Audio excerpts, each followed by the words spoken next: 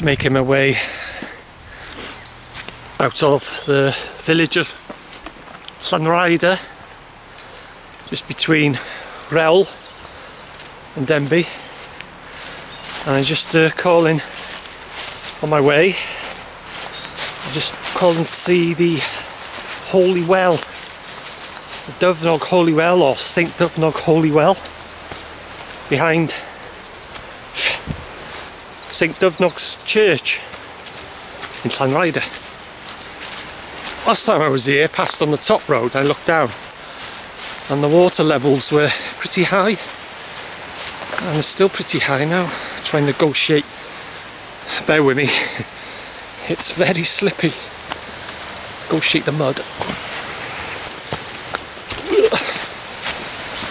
Yeah, it's tucked away behind cobwebs, Dyfnog's church, and this is it, the Holy Well.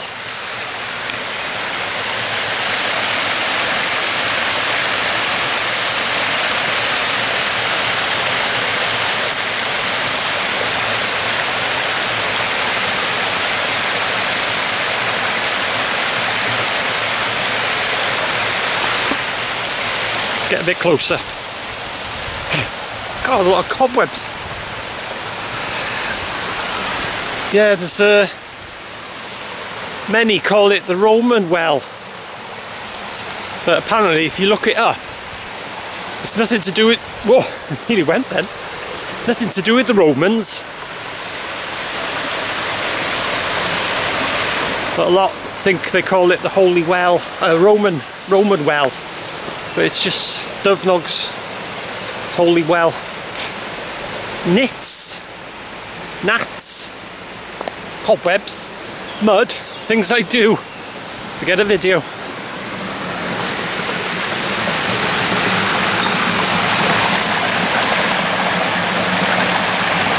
You see the steps there going down into the well. It's not very deep.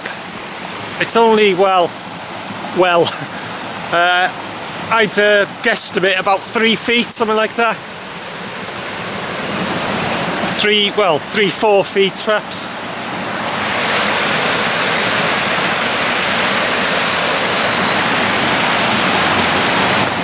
It's said to have healing properties, these wells.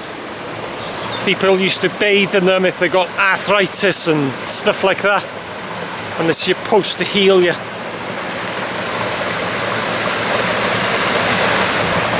A lot of it's probably psychological, but if it works, it works.